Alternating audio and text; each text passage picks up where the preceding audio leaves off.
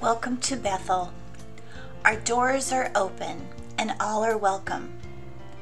We hope that you'll join us on October 31st by bringing your own Bible with you to church on Reformation Sunday. It's worth our time and energy to read and study the Bible.